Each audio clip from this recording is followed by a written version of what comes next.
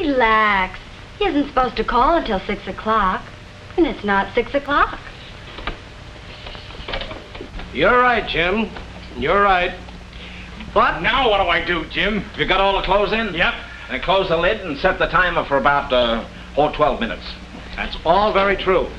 To a woman, the most important thing is how it looks. Yes, styling was important to Nancy, sure. You know, when a thing's engineered right, it's beautifully simple. Simple.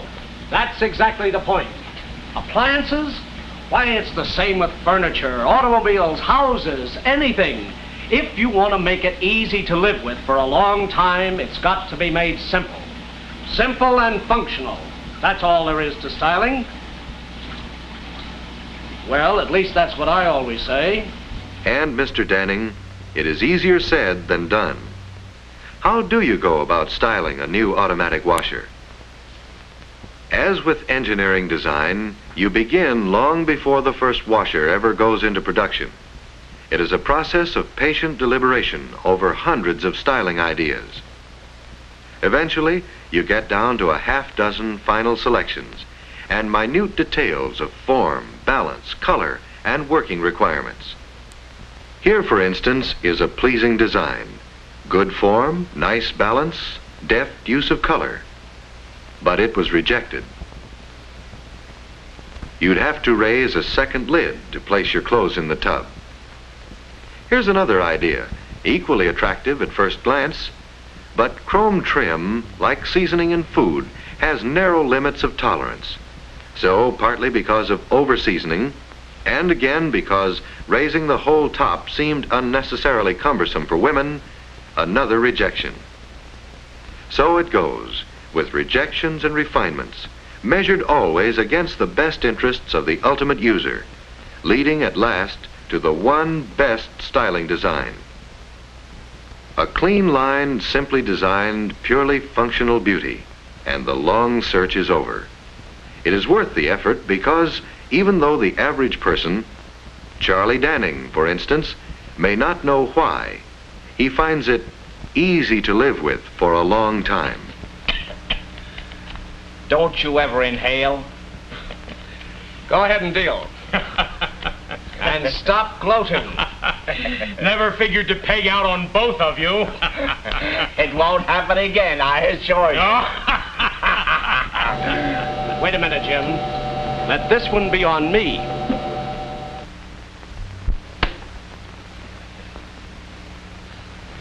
Well, I suppose Nancy'd be lost without it now. Without what? Well, that complete laundry outfit. Oh, yes, I guess you would. Marilyn, too. I guess we all would. Service is expensive, huh? Oh. Does that mean it isn't? Or you don't know? Both. We haven't needed service yet, but I'm sure Tom Mulligan stands squarely behind everything he sells. You can say that again. Tom Mulligan handles only the best, and he backs it up with good service. At least that's what I've always heard. A good name, worthy of friend-to-friend advertising, is a very desirable asset. To be a permanent asset, it must stem directly from the manufacturer and be continuously built into the product. Without effort, it is not easily gained. Without constant vigilance, it is easily lost. At the plant in St. Joseph, Michigan, constant vigilance goes by a simpler name. They call it quality control, and it starts with incoming materials and extends throughout all plant operations. You find quality control in precise laboratory tests made before any quantity shipments of materials are accepted. You find quality control in giant operations that keep in mind the human factor. For safety's sake, all hands must be on the starter buttons before this press will operate. You find quality control in specially designed machines, such as this tangent bender. For greater strength, it forms the automatic washer cabinet from one piece of sheet steel. Then an automatic welding machine called a stitch welder completes the one-piece construction.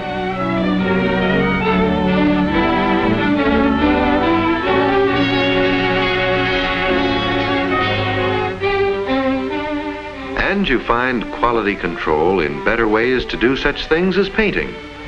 These ingenious automatic paint sprayers lay on an incredibly smooth, even finish through electrical attraction, an entirely new principle. But most of all, you find quality control in specific checkpoints, not only at the finish stage, but at every step of the way. More than 10% of the workers here are quality control inspectors, and you find them checking every part of every machine. Every base plate assembly is checked to make sure the supporting studs are perfectly aligned.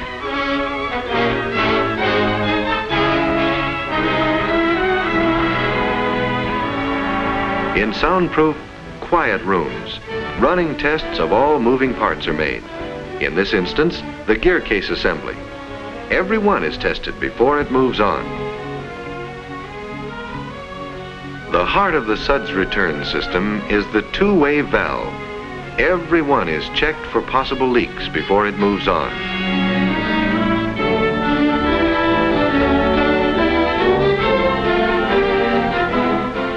In other quiet rooms along the final assembly line, every completed machine gets final working tests before it is tagged satisfactory. And you'd think then they'd be satisfied. They're not. Every day, accepted machines are pulled off the lines.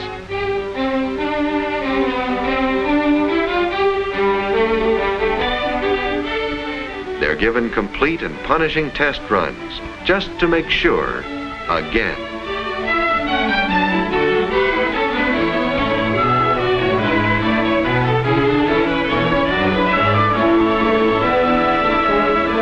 There's a good reason for all this concern with quality control.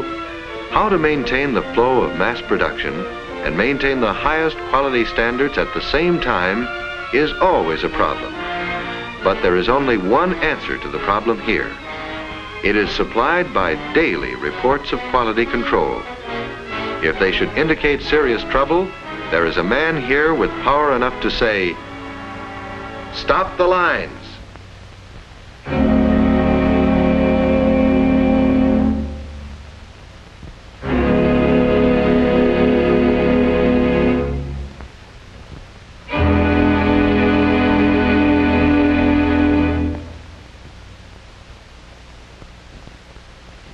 Actually, there has never had to be a stoppage of production such as this. Quality control itself is the safeguard. New methods, better equipment, constant checking keep the rhythm of production on a 24-hour beat.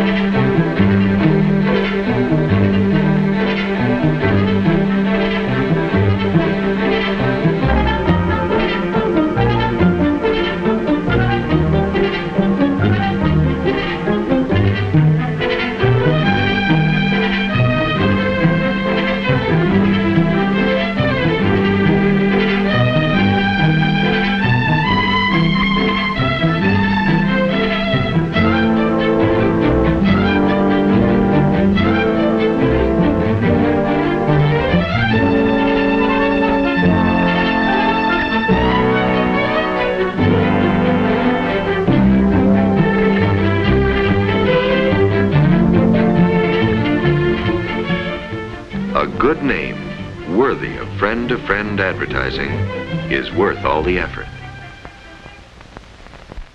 Carol, why don't you go in the water? Oh, I'm too lazy.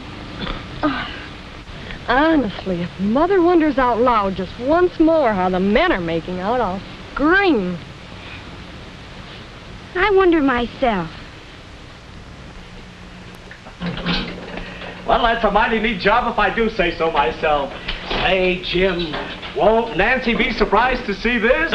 More likely amazed, Charlie, amazed. Oh, I don't know. No more than Claire and Emmy when they find out about your hidden talent for washing clothes. I've still got our wash to do. Me too.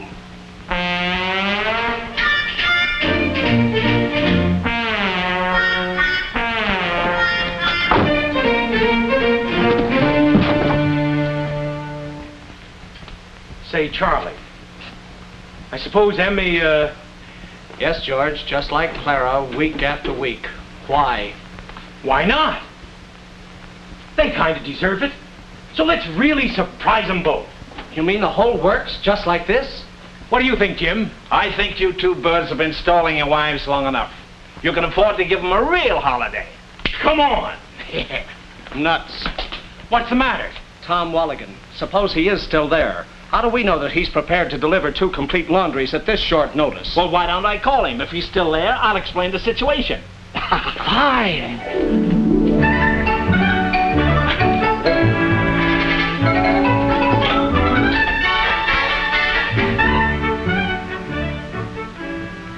Please, Mr. Walligan. Just a few minutes. Please. But, Miss Danning, I gotta close up now. I know you want to leave and everything, but Yeah, well, with my wife, I gotta have good reasons for missing dinner. I'm sure she will understand. Line's busy. Oh, that's too bad. Yeah. Yeah? Well. Hey, that means he's still there. Come on, Charlie. Keep calling Jim. Tell him we're on the way. Okay, fellas. So you can see how important it is to us, Mr. Walligan. Yeah, well, I'm sure you girls had a very good idea there, but...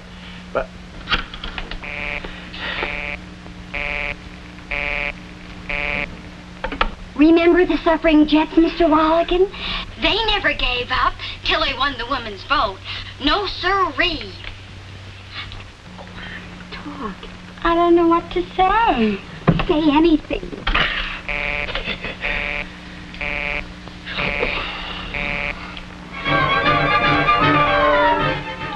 The bougainvillea are too. My mother has a new trellis in our house.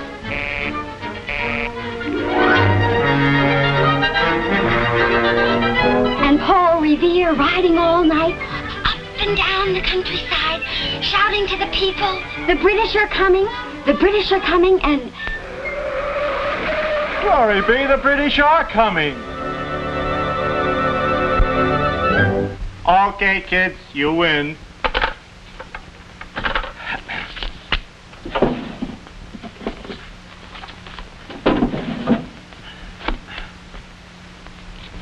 And none of us had the faintest idea.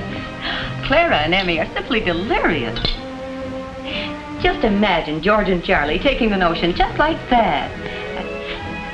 Well, what is the matter? Oh, I was checking my theme at breakfast. Oh, yes.